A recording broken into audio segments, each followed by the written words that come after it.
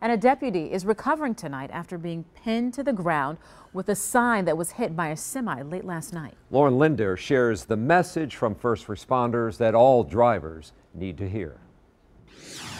The Milwaukee County Sheriff's Office says the deputy injured here on I-41 in Oak Creek is 23 years old and has 2 years on the job. He has serious injuries but is alert and walking. This was the scene on the northbound side of I-41 at Drexel Tuesday night. Around 10 o'clock, deputies were called to the highway where a semi-truck hit an electronic sign in a construction zone.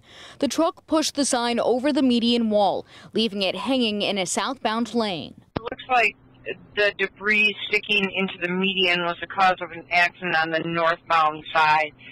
The semi struck a traffic sign. The deputy tried to move the sign from the median, but a semi-truck heading southbound struck it, causing the sign to land on the deputy.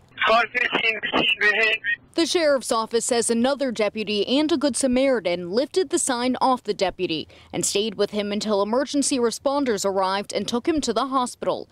Investigators say the second semi didn't stop and they're still looking for the driver. It's described as a white FedEx truck with a double trailer.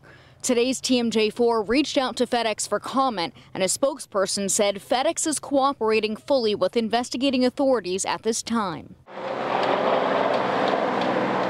Oak Creek Battalion Chief Scott Caston says the fire department has seen an increase in construction zone crashes along I-41. It's very important that drivers slow down and move over anytime they're encountered an emergency scene, but also just the construction crews in general. The driver of the first semi-truck stayed on the scene and was cited.